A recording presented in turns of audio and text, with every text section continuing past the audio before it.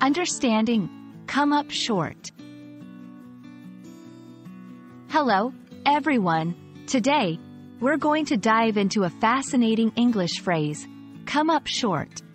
This expression is widely used in both formal and informal contexts, and understanding it can really enhance your English language skills. So, let's get started and explore what it means and how to use it effectively. Come up short is an idiomatic expression that means to fail to reach a goal, standard, or expectation.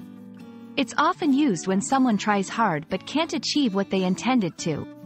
This phrase can apply to various situations, from sports and academics to personal goals and business targets. 1. Sports. The team came up short in the final match, despite their strong performance throughout the season. 2. Academic. I studied hard for the exam, but I came up short of the passing mark.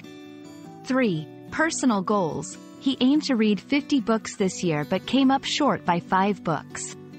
4. Business. The company came up short of its quarterly sales target. 1. Negative outcome. Despite her best efforts, she came up short in the competition. 2. Reflecting on efforts, we've come a long way, but we still come up short of the ideal results.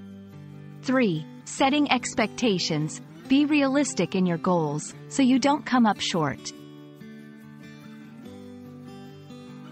Fall short. Similar in meaning, used when not meeting a standard. Miss the mark. Indicates failing to achieve a specific goal or standard. Not make the cut. Used when someone or something isn't selected or deemed good enough.